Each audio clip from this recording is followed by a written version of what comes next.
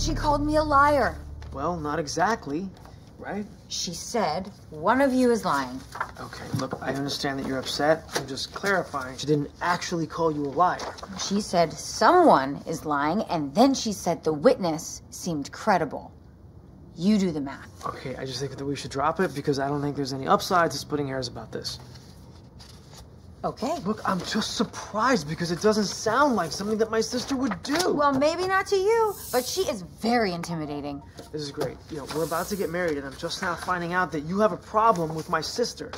Of course I have a problem with your sister.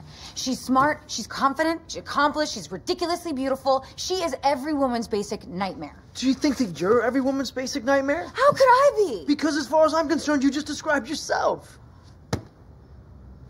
Ha ha. It's the truth. Jamie.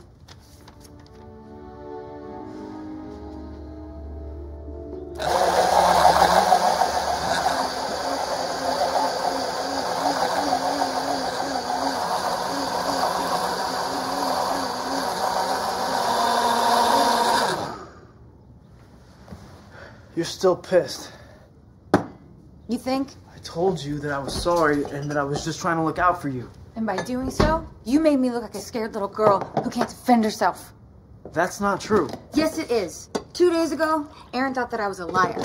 And now she thinks that I'm a liar and a wimp. I promise you, that was not my intention. Oh, I know that. So why do you think that you should go out there and you should fight fights for me without ever asking me? Because we're getting married, and I love you, and it's my job to look after you. Not like that.